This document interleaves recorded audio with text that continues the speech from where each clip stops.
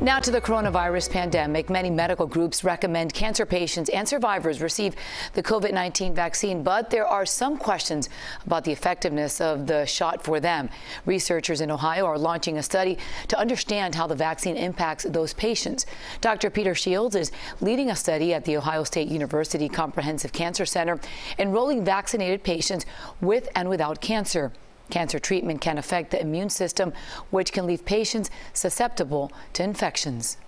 There are some patients where we're not measuring as good an antibody response as what we would like to see. However, we have no idea whether or not that's still sufficiently protective. But there may very well be a subset of patients who need to get boosters more often. This is what we're trying to figure out.